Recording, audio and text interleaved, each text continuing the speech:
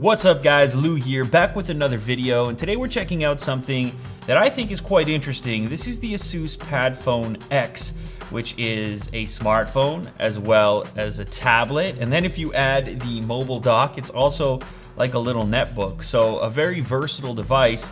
And the phone itself has flagship specifications, kind of an all-in-one jack-of-all-trades type of device. Let's open this up and take a closer look at the Padfone X. Now this is the AT&T version. It is sold, I believe, exclusively on AT&T right now. And you can pick it up for 199 bucks on contract.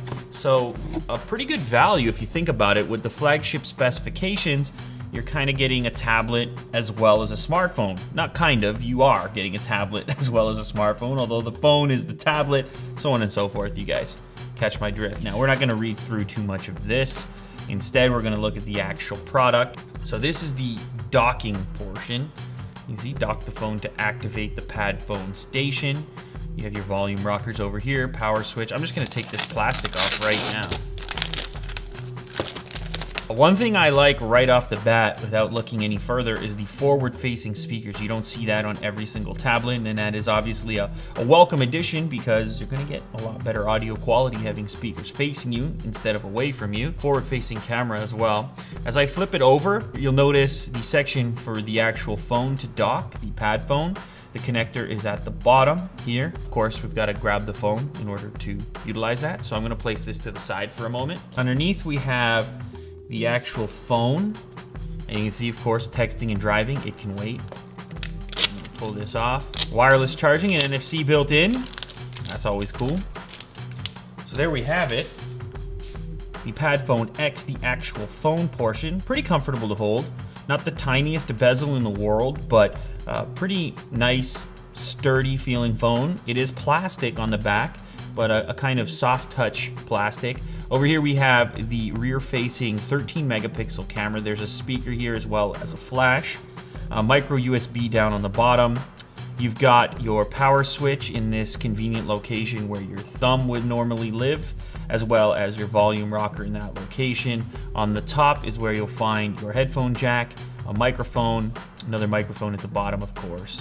And of course, this is what's gonna dock into the tablet portion. I'll show you that in a moment, but first we're just gonna check out the remaining items in the box. A headset, we have a micro USB charge cable. You can charge up the tablet or the phone using micro USB. That's important because the tablet has its own independent battery and it will charge up the phone. So I believe it's 4,000 plus milliamp hours in the tablet. So even carrying it around as an extra source of power for your phone, or if you're going on a long trip or something like that, it's kind of a convenient way of making sure that your main communication device always has power. Here is the USB power brick. And then the last little portion here is just warranty card and some important notes. I believe that is everything. Yes, that is definitely everything. Let's get some more room and have some fun, folks. This form factor has actually been around a little while, this idea of pairing a phone and a tablet into one seamless device, but it's the first time that it's making a big splash here in the North American market, where you can actually pick it up subsidized through AT&T for a similar cost to a regular flagship device. So let's go ahead and dock this. I'll show you guys how this fits in.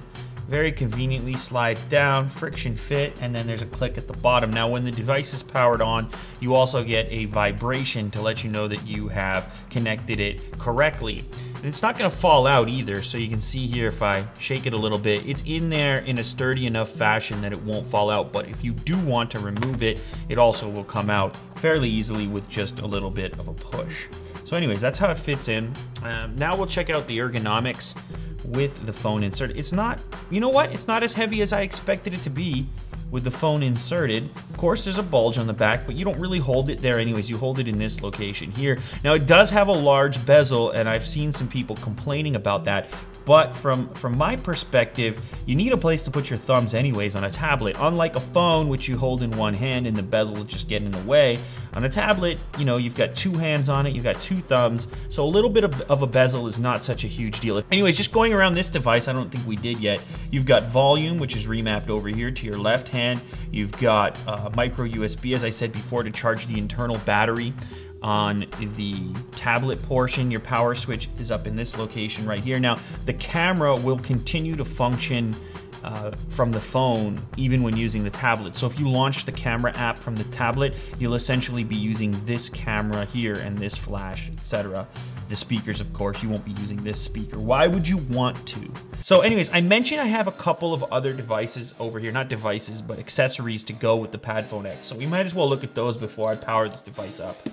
First, we have this right here, the Padfone X mobile dock. It has a trackpad built in, of course, a full keyboard. It's also gonna be a friction fit, so there's no like magnetic or mechanical clasp. It just sort of fits in there and uses Bluetooth.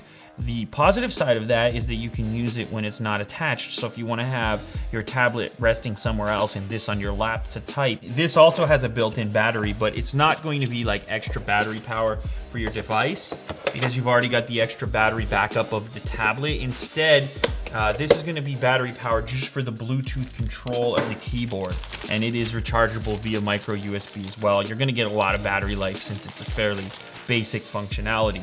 This is plastic, but it's got like a little brushed feel to it. Actually pretty weighty. Let me go ahead here and just give it a quick test.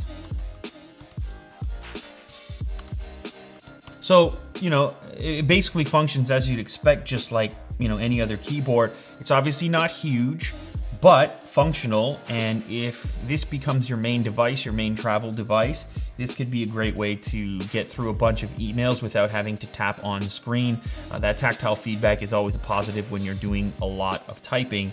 Of course, you could also close the device down and turn it into a netbook, sort of. So one device for everything, at least that's the concept. Let me go ahead and fit this in real quick. So anyways, there you have it. That's sort of your form factor you're gonna be looking at. And as I mentioned, you can set it to a number of different angles. Even at the most open angle, it's not completely top heavy where it's gonna flip over. You have enough weight in the dock to keep it sitting in this setting right here. And of course, you can close it down completely like this, and then you end up with this kind of package. Your use case scenario can dictate how you're gonna travel with and how you're gonna use all of these different components. The other benefit here is that you can answer phone calls right on this device. So if you've got an incoming phone call through the application manager, the software that's built right in to deal with this particular functionality, you can answer that phone call locally and have a ton of battery life to back up your phone. Again, this is all about finding one communication device to carry with you and not have to worry about multiple devices.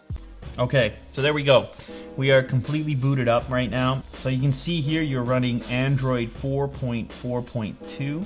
And when you insert this into the tablet, let me just open this up real quick. When we insert this into the tablet, that's when the magic happens. Watch this. Slide this down.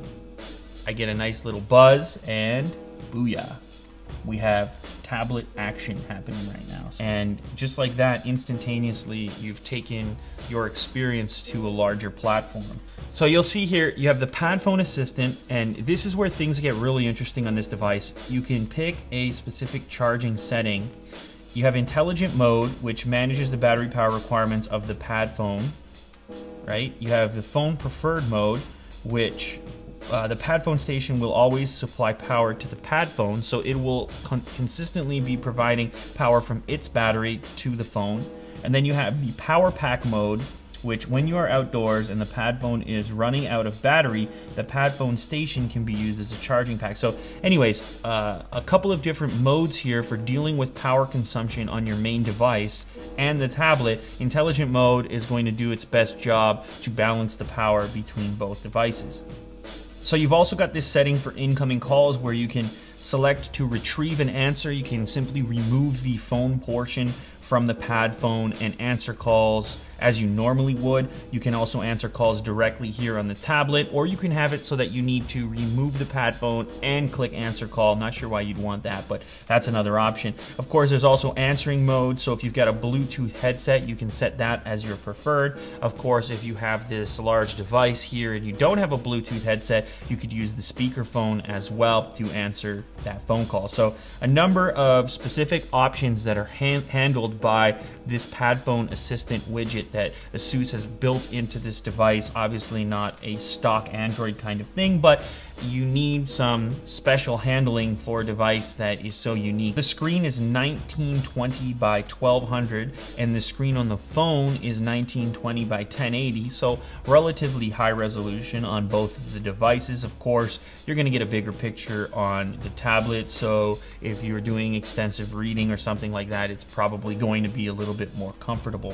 So there are a couple other accessories to go with the Padfone X besides the dock and keyboard. There's also this folio bundle over here. So there is a case for the tablet as well as the phone. Let me just get this open real quick. And you probably have seen these before. They're similar to the covers that you can get on the Samsung Galaxy products, or something like an iPad, smart cover, etc. So this one will fit onto the tablet. Folds up here, does an origami style back, so you can use it as a stand. And you can see you have the cutout on the back so that you can still dock your phone. Actually, let's go ahead and just install this real quick. So this will protect the front, but something cool here as well, it leaves the speaker ports open, so if you want to listen to music or something, you're still going to have access to those speakers even while you're protecting the front. And then on the back, you can see you still have access to the phone for removal, etc. Now, if we put the case on the phone, something cool here happens as well. You will need to remove the back. The battery is not removable, unfortunately, but that's not that uncommon on these modern devices. And over here you have your SIM card slot as well as a micro SD slot for expanding the storage of the device. It doesn't work like a smart cover in the sense that it won't unlock the device, see? So you're still locking the device here. But it just acts as a protective shell, protective barrier.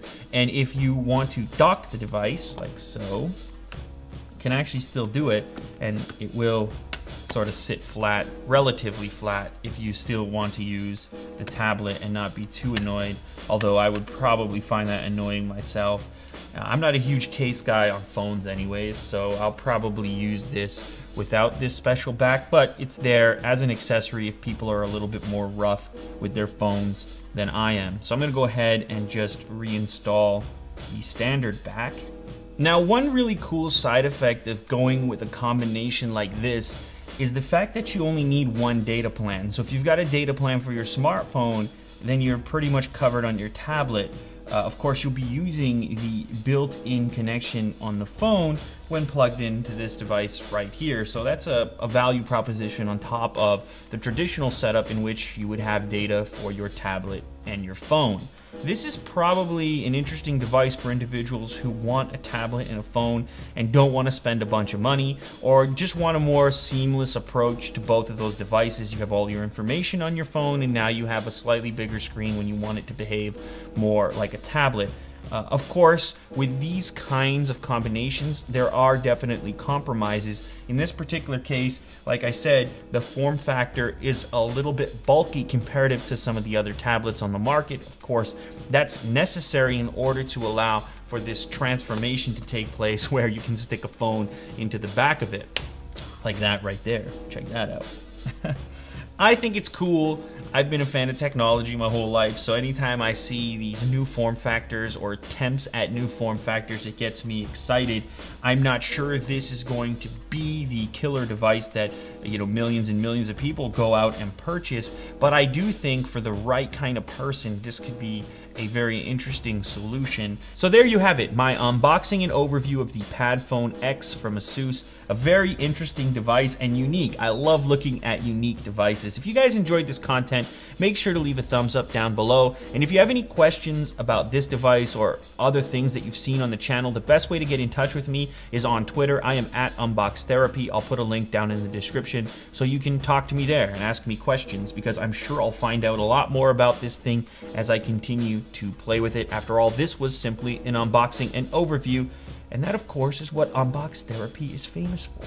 Initial reactions to awesome products. Hopefully awesome products. Alright guys, that wraps up this video. Thanks as always for watching, and I will catch you on the next episode. Later guys.